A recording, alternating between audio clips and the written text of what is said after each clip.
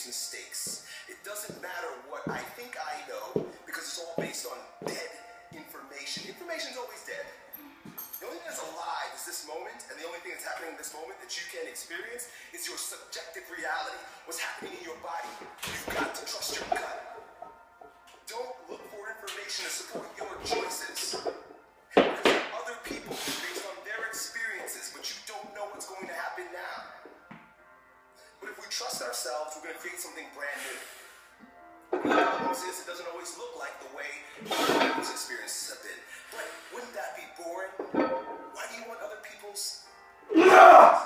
See, they'll give you the right path to follow in order to have their experience. But don't you want your own? It might not look so neat and clean and down the well-trodden path as everyone else. You might be messy and dirty, and you might be hungry, but it's yours. It's what your gut's telling you to do. It's what your heart's telling you to do. There is a magnificent intelligence in the body, the subconscious mind. Lies in the nervous system. It's the part of your mind that beats your heart and digests your food without you